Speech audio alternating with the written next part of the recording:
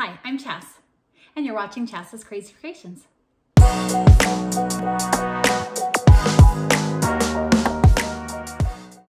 Okay, so to get started with this project, I am using the Rory small metal lantern as one option, and I'm also using this hazel lantern from lights.com.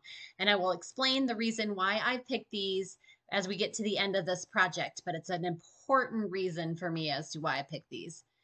Okay, next you want to go Google search memory sayings, and you can either see A up the top, you can click here and get inspired by all kinds of quotes there are out there.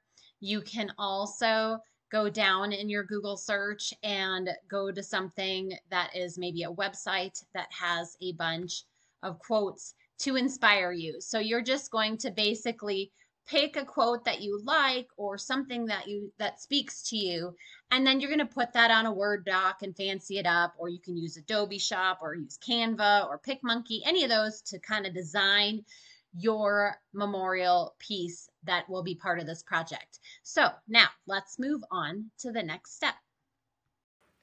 For this project, you're going to need some lanterns, and I picked this Rory lantern and this hazel lantern from lights.com, and I'm going to explain exactly why I chose these for this project. Next, we're going to go ahead and use what they call vellum paper. Vellum paper is a translucent paper, so light can shine through it.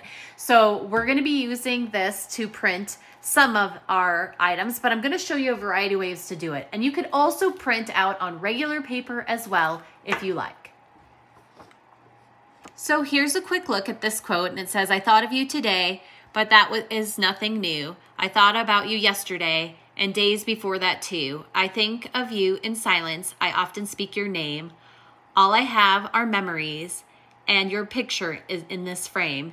Your memory is a keepsake from which I'll never part. God has you in his arms. I have you in my heart." So I'm going to go ahead and cut this out now. And I've got my little saying here that I might want to put in it. As you can see, the first time I made it too big, so I had to make it a second time. So we're going to start with this Rory lantern. And I love that it opens up really easy. It's got clips to hold your photos. So what I've done is I've printed my saying on my vellum paper, and I've cut it out so that it will fit right here in this front window.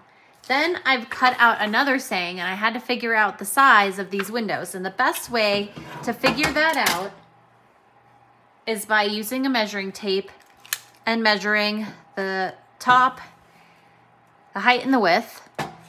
If the glass comes out easily, you can pop it out, but this glass is not only clipped in there, but it also has, you can see those little white things, they're sticky to hold the glass solidly into place, which is nice. So I've trimmed this one up, and I'm gonna put this one in the back, and I'm gonna roughly slide it down like that to get it into place. And now I need to work on the side pictures, and let me show you what I'm going to do for that. So I have pictures of both sets of my grandparents from my mom's side and my dad's side. And I will be using these. These are regular photos, but you could either print them on vellum paper again, or you could print them on regular paper, depending upon what you're doing. Now you could use photos from other time periods in their life, but I'll tell you why this is a little meaningful for me when we do the next lantern. So I'm gonna go ahead and stick these in here like so.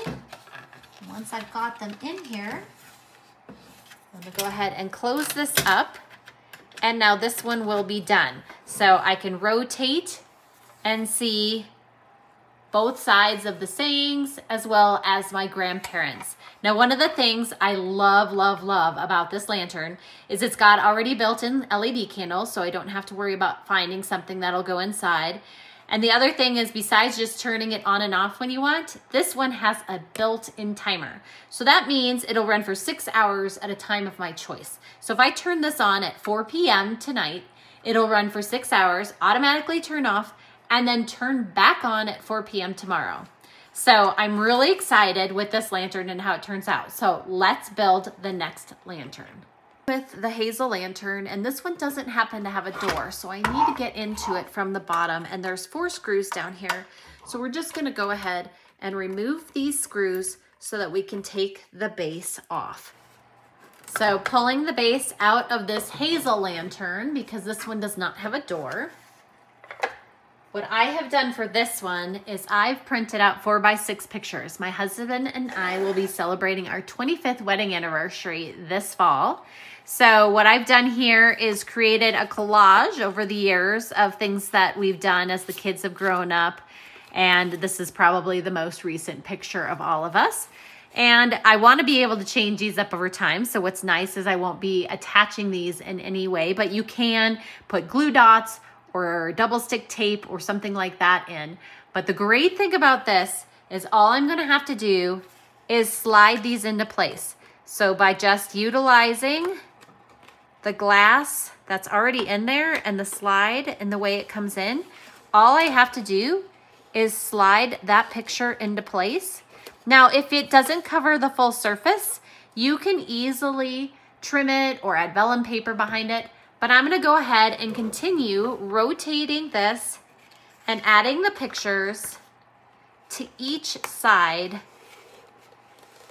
of this lantern. So we'll add the next photo, and I may have to adjust them all a little bit after I get them in here, but I just want you to get the gist of what I'm doing. So we'll get the next one in here. There we go. Get that one in there. Slide that one into place. Ooh, this one's being a little stubborn. Let's get it in there first, and we'll fix that up in a moment. And then we'll work on getting this last one in there. So we've got all of the photos in there. There we go. Oops. Okay, great. And I'll get these all into place, and then I'll show you what this looks like. Now that the photos are in there, I just put the base back on and screw the screws back into the bottom. So here's a quick look at this lantern, all complete. And again, you could use paper or vellum paper if you want to as well. Now this one, just like before, on-off button or timer. So you can turn it on at 4 p.m., let it run for 6 hours. It'll auto turn off and turn on at 4 p.m. the next day. So let's go put these lanterns in another room and light them up. And for those of you who are pet lovers, we like to memorialize our pets as well. So this is our beloved husky, Jordy, and she was with us for 17 years and a great part of our family. So I made a collage of different photos of her, and then so that one's fallen out. These are just clipped in, so as I rotate it, they're falling out, but I'll clip them back in. You can see the clips in there, but simple project. And again, this one I had to go out and buy a turn on off candle for. But again, a great project for even your pets.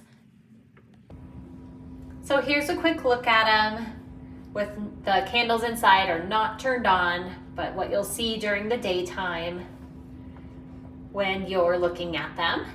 And now let's go ahead and turn the light on.